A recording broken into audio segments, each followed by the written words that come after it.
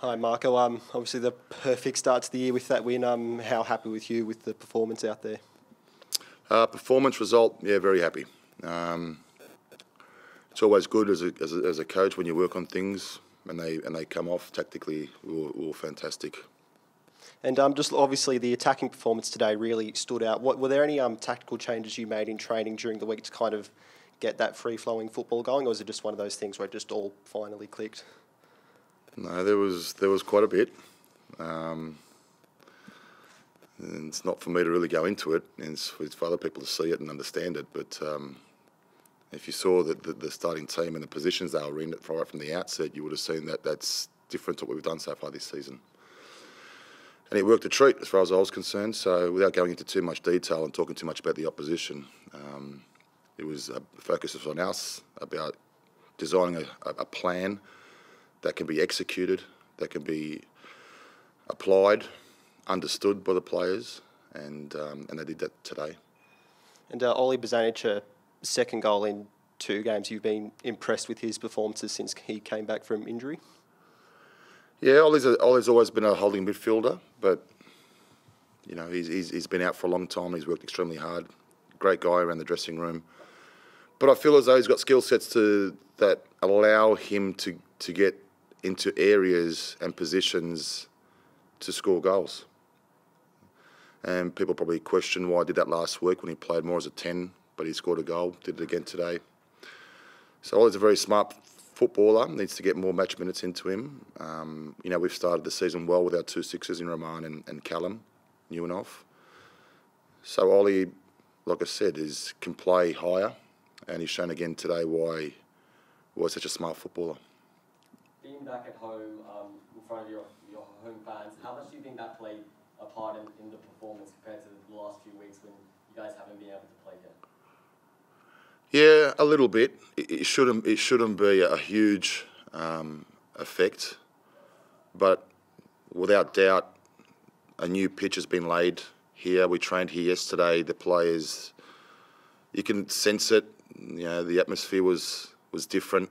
You know, they love playing out here and being out here and amongst it, and it's always good to be back home. But you know, we've put in good performances away from home as well, so that shouldn't matter. Our mentality has to be one where we're on all the time.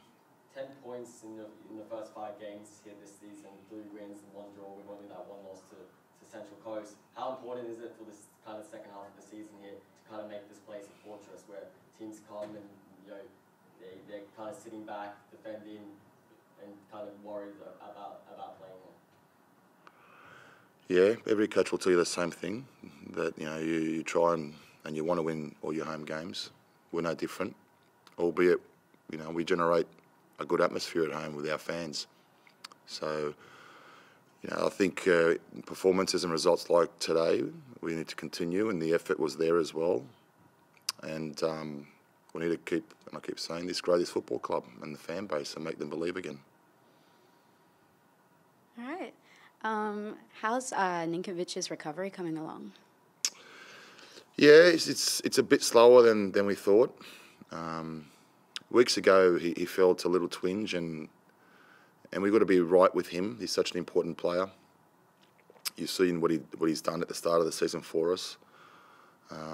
He aggravated it somewhat, you know, during the week. So again, we just got to be patient. You know, just take our time. He's not far away, but I don't want to. He was very close to travelling last week to Brisbane.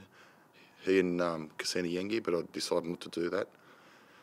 The travel factor and everything else. So yeah, Cassini pulled up well. He trained really well, but like I said, you know, Milosh felt something during the week, and it's nothing serious. But we've got a lot of games, and we need to wrap him up in cotton wool and make sure he's okay moving forward. All right. And could we expect to see any new signings over the January market?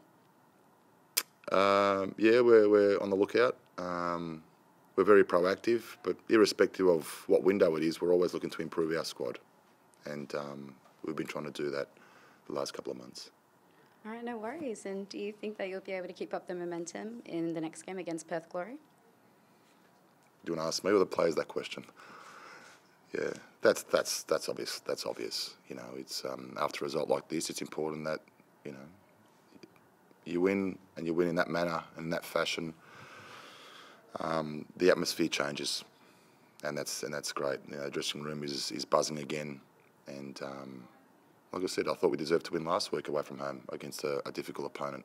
You know, we actually went out there and executed and took our chances, and there could have been a lot more today, as far as I was concerned. You know, they didn't have a shot on goal. You know, Lawrence Thomas didn't make a save. Philip Coulter made a lot more saves. It could have easily been 5 or 6 today, and that's kind of what we're trying to do moving forward. Well, good, thank you. Okay. Happy New Year. Yep, Happy New Year. Thank you.